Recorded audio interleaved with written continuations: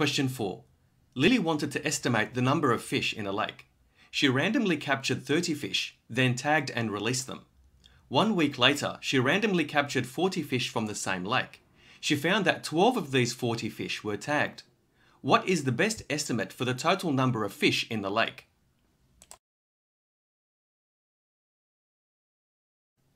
Let P represent the total number of fish in the lake.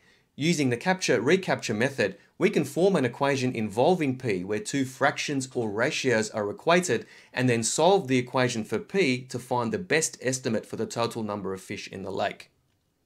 So using fractions, P over 30 is equal to 40 over 12, or using ratios, the ratio of the population P to the 30 tagged fish is equal to the ratio of the 40 fish caught to the 12 fish of those 40 that are tagged. Solving this equation for P by multiplying both sides of the equation by 30, we get P is equal to 40 over 12 times 30, which equals 100. Therefore, the answer is option D.